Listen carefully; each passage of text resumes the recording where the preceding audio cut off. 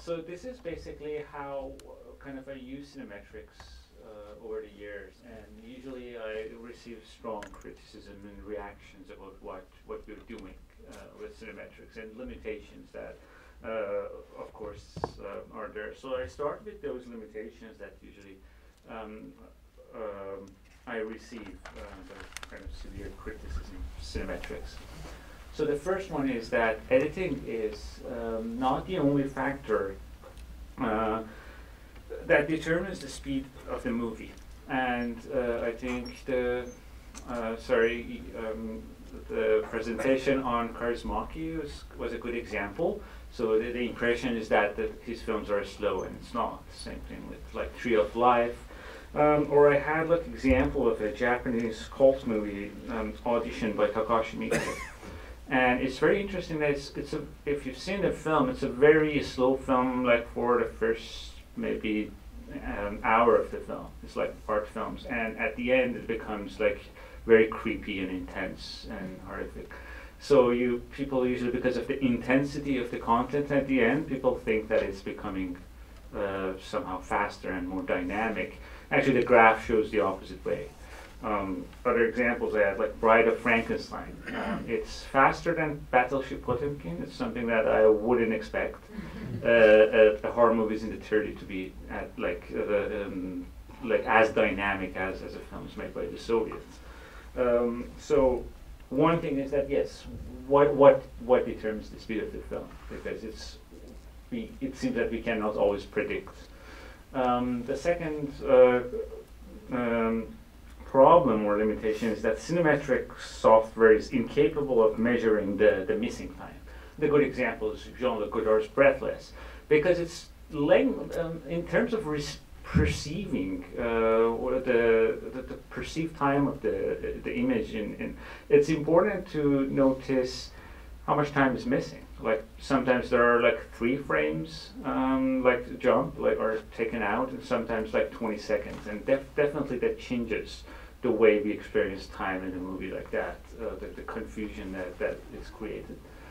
The third one is that the statistical method is limited to measure time, and is insensible to the time within the image.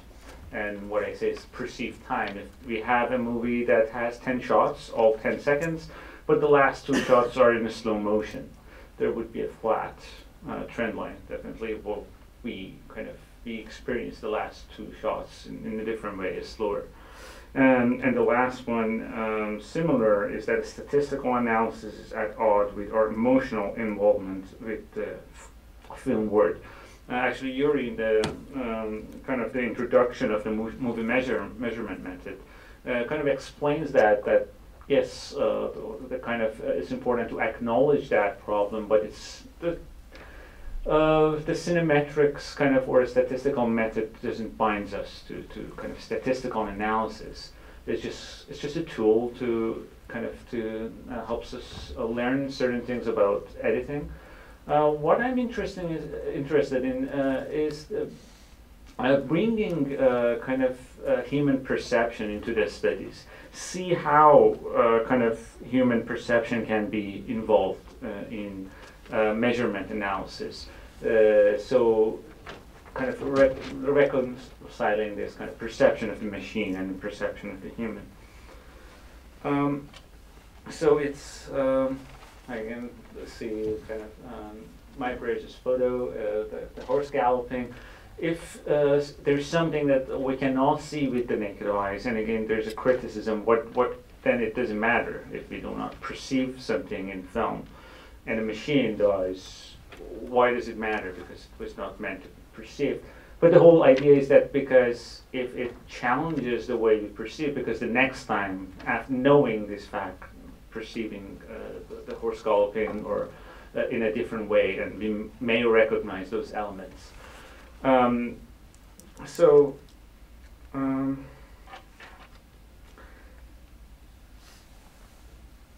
going to one important thing is labeling. I kind of use that quote from Warren Buckland in terms of mise-en shot criticism.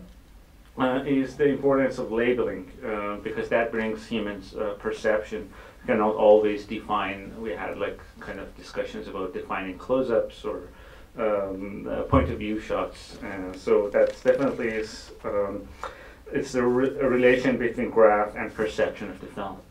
And so different elements of mise-en-scène can be used, but also, like the last presentation, it's like I have something like character shots, how kind of one character is represented through the whole movie, like with how many people in the frame, or like in terms of close-ups and so on.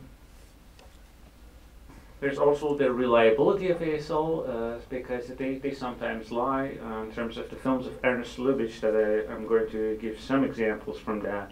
There might be a lengthy time in a film, like 1 hour with you, in the beginning and end, when Maurice Chevalier is talking to the camera for a long period of time. And that's not really part of like the real pace of the film. So if we take that part out, you might see that actually Jeanette MacDonald is getting more screen time, and it's more dominant in that film. So I'm going to actually go through some of my examples that I chose. Sorry, it was hard to kind of copy paste them in PowerPoint, so I wrote the website. One example is this is from 12 Angry Men. I made it with the lowest rate and high angles.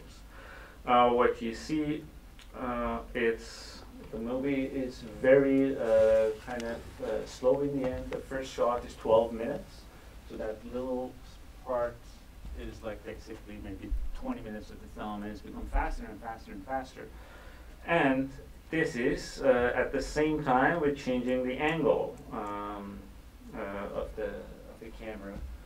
So we have on kind of slight high angle in the maybe first part of the film, as the camera is judging this character, and then you have more red that is supposed to be a kind of eye level camera, and yellow when we start seeing the ceiling in that film.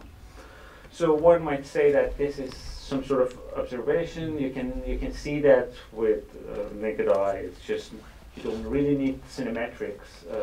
It just gives a good kind of maybe a good overall image, and it's actually good for teaching to show this kind of consistency of style. If I go with in terms of more kind of interesting results that I got, this is from films by Ernest Lubitsch. Ich mochte kein Mensch sein, 1918. It's I Wouldn't Want to Be a Man. Actually, I had the honor of working with Charles O'Brien, wrote my master thesis on Lubitsch. So this is in terms of Oswaldo's close-ups, and the movie has 3 acts. Her close-ups are more evenly distributed in Act 2, which is in a cross-gendered performance or cross-dressing performance. Like the last act is just in the very end, you see many close-ups of her, and you don't see as many close-ups of her in the first act. So camera is paying more attention to her. There is a kind of even distribution in the middle, and when she's in the kind of androgynous performance. More in Lubitsch, I use I use different actors and a number of people in the frame, to see the density of the shot and how often they appear. It's just something that I constantly do. But this is Trouble in Paradise by Ernest Lubitsch. So it's 8 categories: characters alone, in 2 shots, in 3 shots, 4 shots, and ensemble compositions. I was not expecting that to have only these 3 basically parameters being used. Like I was expecting to kind of have shots of all the 8 characters. So I realized that that Miriam Hopkins in that film is never shown in ensemble compositions. So it's just there are 3 shots, like with 2 other characters in the film. And the rest of it is just 29 and 30. So the white is scenes that she's not in. She's not the main characters actually. This is interesting because it's something that I wouldn't expect. You cannot pay attention like right away. I mean, still, this is like when it's reminded the way I showed you the My Bridges, the horse galloping thing, because for some reason, sometimes certain movies you have a better prediction if, for instance, it's more like art movies like Coffee and Cigarettes, so you know that they're drawing scenes with many characters in a frame. But because in this film there are scenes in party, there's crowded scenes, but never with that actors, never with Miriam Hopkins. So it seems that Lubitsch has this tendency to isolate that character, even in scenes that are taking place in parties and crowded situations. And this is like kind of when I say that they're kind of reconciling this kind of human perceptions and machine perceptions, like a scientist that accidentally discovers something. And can I now look at things from now that I kind of accidentally figured it out, is that true for all Miriam Hopkins films or all Lubitsch's films that feature Miriam Hopkins? It's just you start to pay attention to the films and see that kind of, does Lubitsch always isolate that specific actress? So it's just a kind of how a specific filmmaker sees a specific star or features it. So I started the second one, The Smiling Lieutenant, a film by Ernest Lubitsch that has Miriam Hopkins in it. Actually, I didn't find the same results because there are actually, so you do not always find the same result, but you start to pay attention to such factors. So actually, as the result with Smiling Lieutenants, we have scenes with more than 5 characters in the film, in the frame, like 6 shots at least, and with 3 shots we have 10 shots like that. So you have all kinds of shots. But one thing is important still. In terms of content of the film, there's a turning point. Like the moral perspective of the characters changes, and maybe for instance, the white thing that is character in crowded scene, or green that is with like 4 characters in the scene. So we see more of those shots, like white in the middle and in the beginning. So at some point when there's a turning point of the character, it seems that actually the thing works. So after that's the kind of basically climactic moment that she's a different person, it seems that actually she's isolated and you only get 2 shots or single shots of her. So that was a kind of interesting result in terms of Ernest Lubitsch. I picked up other films, other interesting results I had. This is from Hiroshima Mon Amour. One thing is that actually the filmmaker says that he was inspired by Stravinsky in making that film. And you see some sort of compositions in terms of the speed, like there are like 4 movements, slow, like the largo, and you have like the second movement, the third movement.